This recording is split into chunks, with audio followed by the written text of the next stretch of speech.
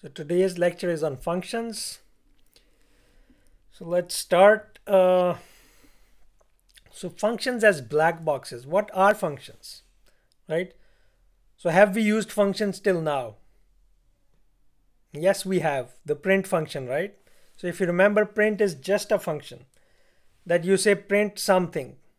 So that takes that something to the screen, right? So that statement or that print function, how it behaves, we don't know. We just know it as a black box that you put in something, you get something out. Okay. What's happening inside that black box, we don't know, right? So a function is, we already said, is a sequence of instructions with a name. So the name for that sequence of instructions is print, that prints something on the screen. Similarly, there is a round function, right? That does something like this, that you say round this number to these many decimal places. So it will put 6.83 because 2 is rounded to 3 and puts it in price. What happens inside the round function, how it behaves, what's the code written that takes this number, converts it, we don't know and we don't care, right? So that is the beauty of functions, or the power of functions, that you know how something behaves, what inputs you want to give it. So in this case, we know that the round function takes 2 inputs. You just call the function and you get a result.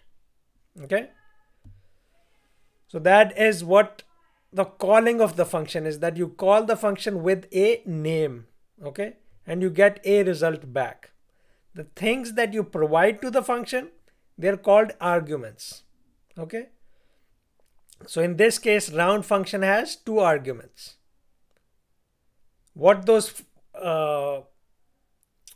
arguments are and in which order you should give those arguments, etc., that's written in the definition of the function. Like when you define the function, you say that I expect the first input to be this, or first argument to be this, the second argument to be this, and so on. And the third argument and the fourth argument, whatever number of arguments you decide for a given function. Okay. So functions can receive multiple arguments, or they can also receive no arguments. For instance, if you remember, the print function can be written just like this to print a new line, right? Just an empty print function. So this function is expecting no arguments, or is accepting no arguments also. So it depends how your function is written, you do that.